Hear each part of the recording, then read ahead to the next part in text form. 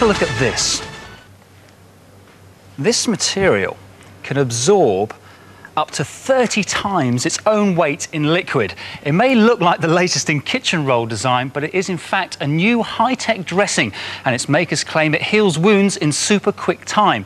Now, there are two main reasons for dressing a wound. Firstly, to keep germs out, and secondly, to absorb the fluid which oozes from the wound. Most dressings just absorb this fluid. What's special about this one is its unique three-layered structure, which actively pulls the fluid out of the wound. And just imagine the hairs in this paintbrush are the fibres in the first layer of the dressing. The fibres all sit vertically to each other so that when they're put on top of the wound, this red paint, there we go, the fluid moves up quickly and into the second layer. Now, this mechanism is called capillary action, and it not only cleans the wound, but it also draws in new blood and infection-fighting cells behind it, both of which should promote healing. The second layer here is made of a different material, an absorbent polyester cotton. This locks the fluid inside it, keeping the wetness well away from the wound face. Now, this means the wound is kept moist under here, but the surrounding skin doesn't get wet, which makes ideal healing conditions. Now, that's the theory, but does it really work? Well, the Royal London Hospital is just starting trials of this dressing, and last week we met one of their first patients, Khalil Ahmed. Now, just to warn you, if you're a little bit squeamish, there will be close-up images of his wound. 1 week ago in this Indian restaurant in London, Khalil, the chef and owner, had a horrible accident which left him severely burnt. Last week when I was working in the kitchen, I wanted to move hot gravy pan one place to other place, and my leg was slipped and the gravy fell over my body. I was screaming that time. It was pain, really burning pain that time. Khalil did the right thing by removing his clothes and dousing himself in water. At hospital, this was repeated.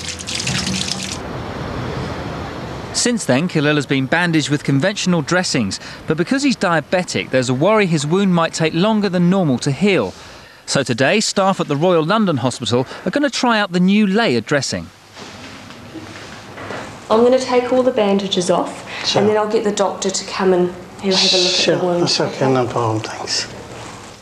Graham Moyer is the consultant plastic surgeon at the hospital. This is a typical appearance of a superficial burn which is healing without any sign of infection and doing quite well.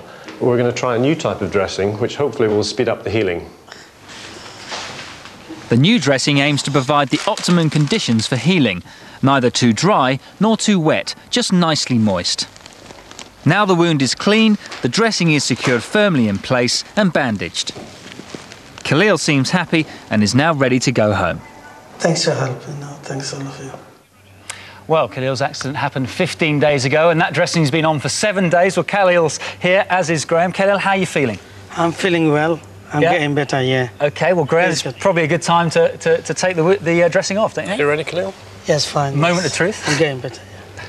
So what do you think about this, Graham? Well, I mean, it looks fantastic. I'm very glad to say it's completely healed, as we had hoped. Khalil is a diabetic, and diabetic wounds can be slow to heal, so I'm quite impressed. OK, well, what next now with this sort of dressing? What are you going to do? The next step is to use it on more complex wounds, difficult problems like leg ulcers and pressure sores, and that's what we're planning to do next. So exciting times for testing this out. Yes. OK, thanks for coming in, Graham. Khalil, especially thanks for coming to you. Best of luck. Thanks very much.